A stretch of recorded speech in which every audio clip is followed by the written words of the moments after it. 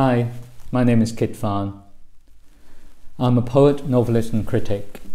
Thank you, Carcanet, for publishing my third collection called Ink Out Reader and publicizing it and getting it to the hands of readers. I'm not very good at being in front of the camera, so I will try my best. Carcanet sent me 5 questions and I will try to answer them. First, tell us a little bit about you and my writing. I was born in Hong Kong and came to the UK to study at the age of 21 and somehow accidentally stayed on. I've written 3 books of poems and a novel. Writing live for me feels like a hobby on the side because I had a full-time job that actually pays the bill. I feel more like a reader than a writer most of the time because I probably spend more time reading than writing. But I do think that this third book, The Ink Out Reader, means a lot to me. Partly because it is a book that I feel like I've been through a watershed in my life. I felt like I was struck by lightning in the last year or so. So this book somehow gave me a sense of, how do I describe it? A sense of arriving and departing. Yes, that's what it is. The second question is where's my favorite place to work?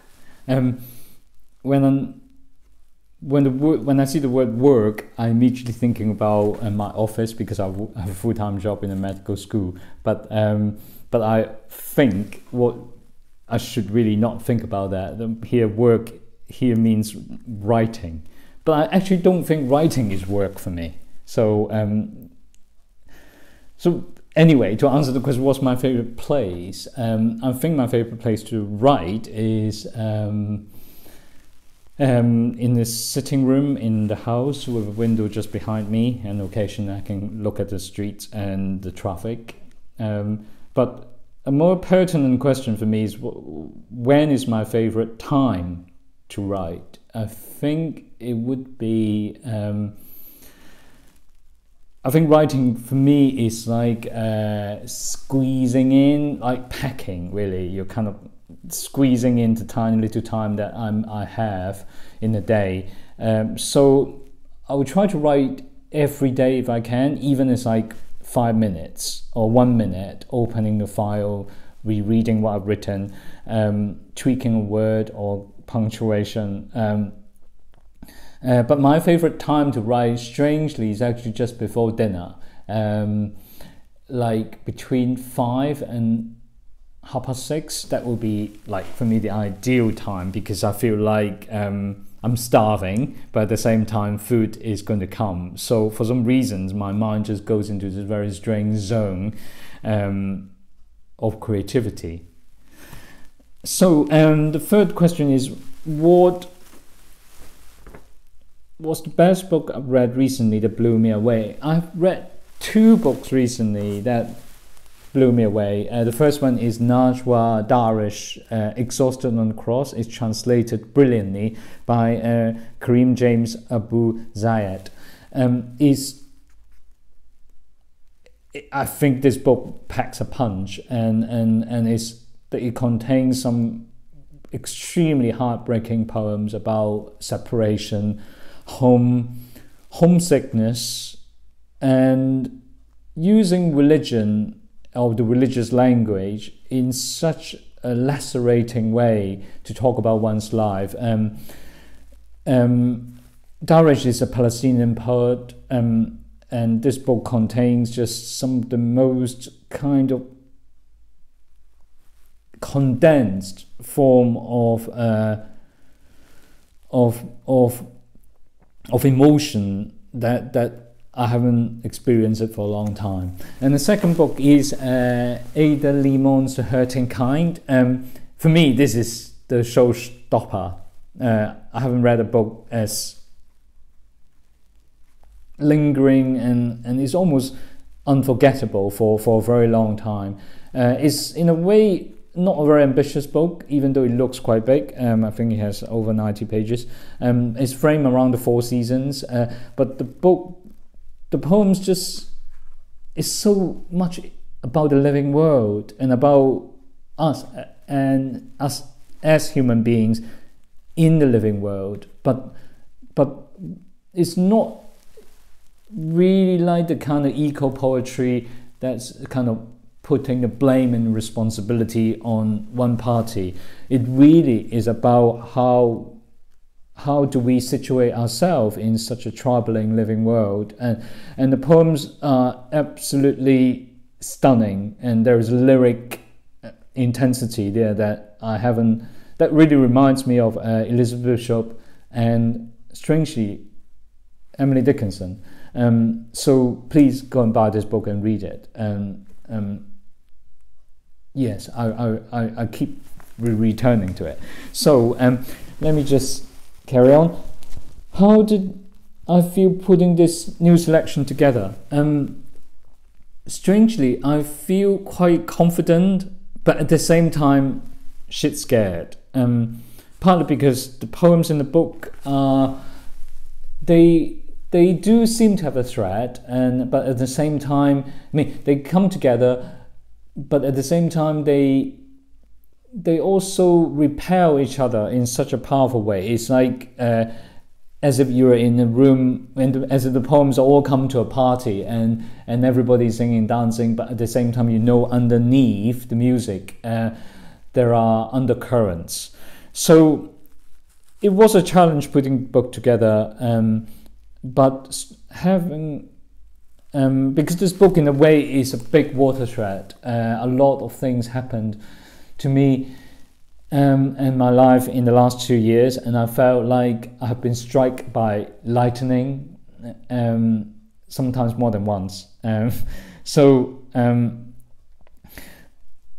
What strangely helped me put the book together was visiting Venice in April 2022, after years of not traveling, over 2 years of not traveling during the pandemic. Finally have the confidence and ventured out and went to Venice and went back to the church, Santa Maria della Miracoli, a church adored by many poets, particularly Ezra Pound. It is a sensational church and is kind of purist Renaissance construction. So I was there, overwhelmed by revisiting it again after all these years, overwhelmed by the kind of thrill of traveling, and I was confronted by these beautiful marble sheets that have patterns that looks like ink, also looks like clouds. I was just drawn to reading these patterns, and I started taking lots of photographs. And when I came home, I was going through the photos and I realized, oh my God, these patterns, these marble sheets are speaking to the poems. And so I used them in the book. And if you read the book, you will see that there are these abstract, marbly, inky, cloudy patterns that are used as section dividers. And I think somehow these images help me contain the poems in a way that I've never expected before. So, sorry, I babbled on, and I should... okay, this is the last question. Do you have a favorite piece in the collection? This is very difficult because it's like asking a parent who is your favorite child. I do think parents have their favorite child. So, but I have more than one child here in this book. Particularly 2 poems really mean a lot to me, partly because they still shock me when I read them now. The first one is called Delphi, which refers to the oracle, the Delphi oracle in Greece. The poem tried to reconstruct the 5 columns and remaining columns in Delphi, and they are visually striking, and somehow the visual language helped me to talk about something that is quite difficult. So that's the first one. The second one is called The Art of Reading. And it actually is a response to this amazing book called On Reading by the photographer Andrea Kurtash.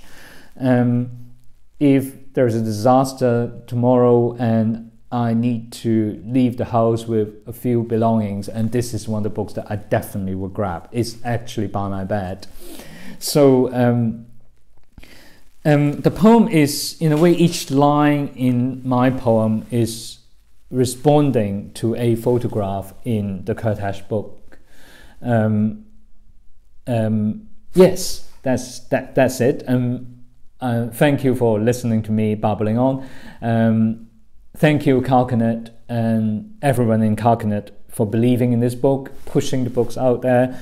And thank you for all of you readers and potential readers. I hope the Ink Cloud reader speaks to you. And that's it. Thank you. Bye.